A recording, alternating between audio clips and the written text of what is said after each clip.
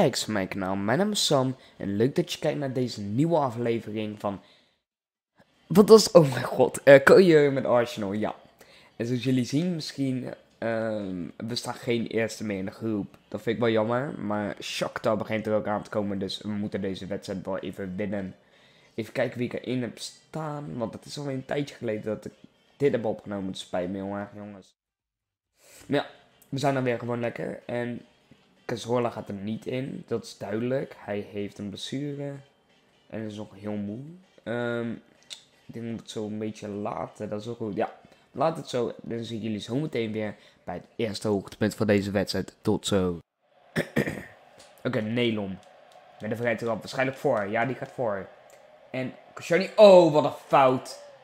Wat een poepfout weer joh. Echt een poepfout is dit. Oh my fucking god. Ja, we gaan niet door naar de Champions League. Ik ben er al helemaal klaar mee. Champions League, Europa League, het boeit me niet meer. Helemaal, hier ben ik weer. En we staan met 1-0 achter. 0-1 om beter te zijn. Het spel valt best mee hoe slecht het is. Ik heb slechter gezien van ons, maar... Ja... Ik weet niet, we geven wel veel ruimtes weg. Ik denk dat ik gewoon even een wissel ga doen. En gewoon... Walcott erin. Niet zijn positie, ik weet het, maar ja. Oké, goed. Goed! En hij zit. Oh, wat een opluchting. Wie is het? Debussy. Iemand die nooit scoort, maar nu scoort hij een hele belangrijke. Oh, dat balletje was niet naar Walcott bedoeld, maar Walcott heeft hem wel. Walcott! Hij scoort!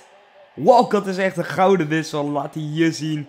En hij gaat naar de doelvlag en naar de doelvlag, wat? Hij slaat gewoon de vlag.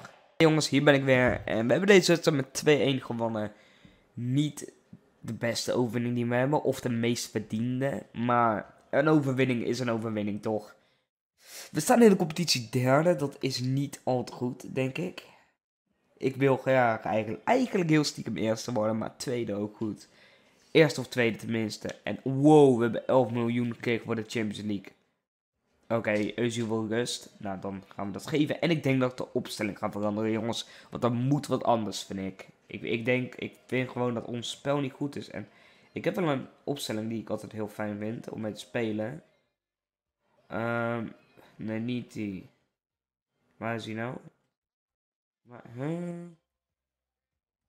Niet die. Volgens mij deze. Ja, deze. Deze gaan we nu mee spelen voortaan, jongens. Ik hoop dat jullie dat een goede opstelling vinden. Zo, nee. Nou, jammer dan. Maar het is gewoon zo. Even kijken. Laten we Walcott erin zetten. Aan de basis Flamini voor Diaby, want die is ook wel moe. En dan gaan we... Kijken. Oh, kijk. Cazorla is al klaar. Jammer Walcott. Volgende keer weten. Maar ja, jongens, ik zie jullie zo meteen weer bij het eerste hoogtepunt van deze wedstrijd. Tot zo. Goeie bal naar Sanogo. Hij maakt de 1-0. Hij doet het. En misschien is het heel goed voor hem om een vertrouwen terug te krijgen. Ik denk dat hij niet echt veel zelfvertrouwen heeft. Ik hoop dat dit hem echt gewoon beter maakt.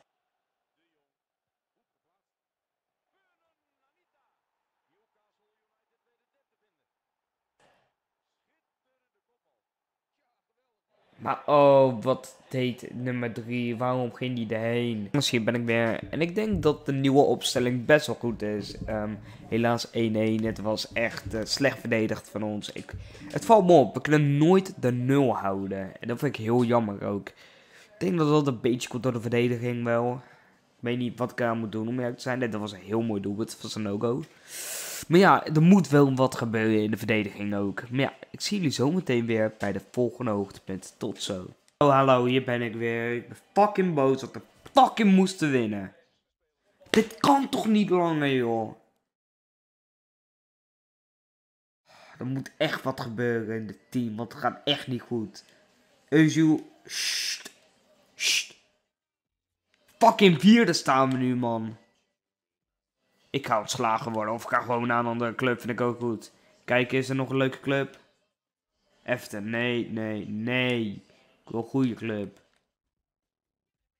Er moet wat anders, meen ik echt.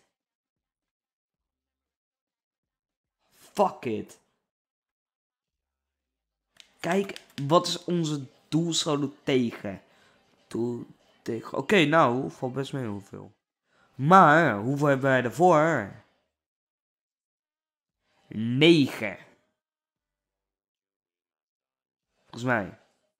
9 doelpunten. Dat is heel weinig. Vergeleken met nummer 1. Het moet veel beter, jongens. We hebben meer tegendoelpunten dan voor. Ik ben het echt zat.